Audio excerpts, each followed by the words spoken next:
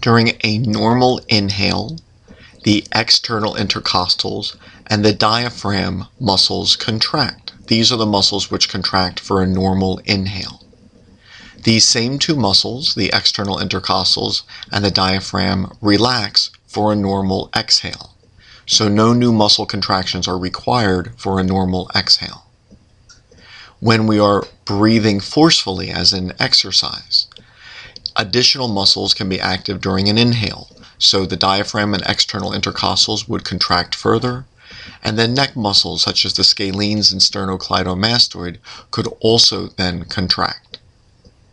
During a forceful exhale, not only would these muscles relax, but then also the internal intercostals and the abdominal muscles would contract.